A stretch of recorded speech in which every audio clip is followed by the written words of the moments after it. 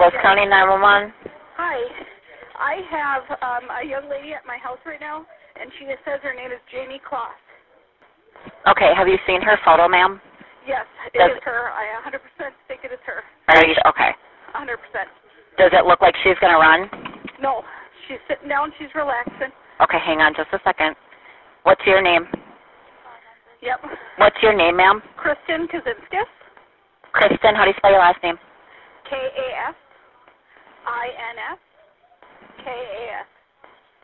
Okay, did she show up walking? Yeah, a neighbor just walked up with her to our house and asked us to call 911. Okay, hang on just a second. Are you cold? Do you need a blanket or anything? Okay. Kristen, I'm going to keep you on the line, okay? Okay, yep, sounds good. Kristen, is the neighbor that walked her up, is she still there? Yes, she is. Okay. She's Can you ask the neighbor, did the female just walk up to her house, or how did she come across her? Hold on 1 second. She wants to know where she came from, how you got her, etc. Okay. Hold on 1 second. I'm going to pass you over to her. Okay, hi. My name is Jayme Nutter.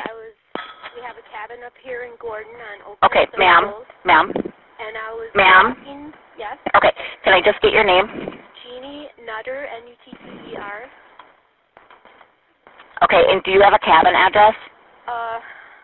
I'm sorry, I'm so freaked out. No, that's okay. My address or not. That's okay.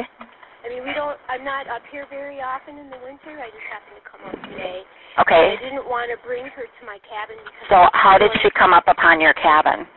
I was walking my dog, and we were almost home, and she was walking towards me crying, saying, "You got to help me, you got to help me." Okay.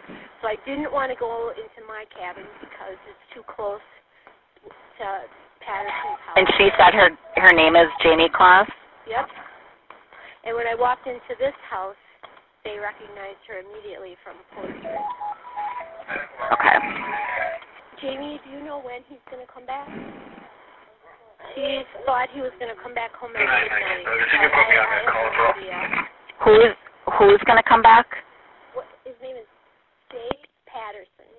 Jake Thomas Patterson, she said. Okay, hang on. And apparently his house is 2 doors down from our cabin.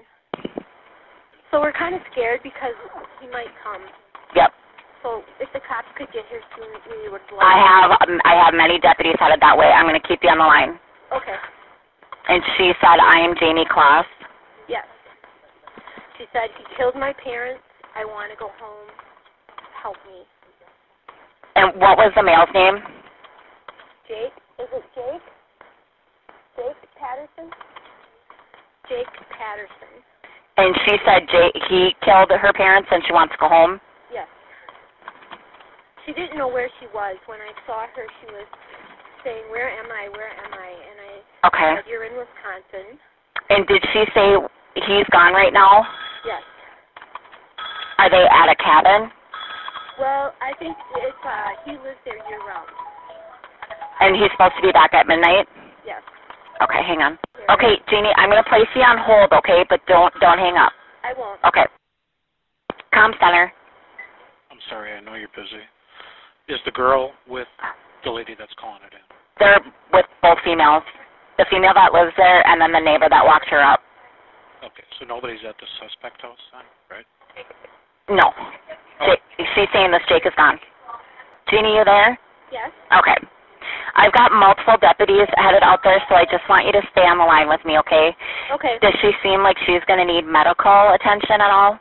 I would think yes. Okay. I was a social worker for 30 years. Yep. Yes. Okay, what do you think is her medical condition right now? Well, I think shock and cold and okay. Shock. A good thing happened here.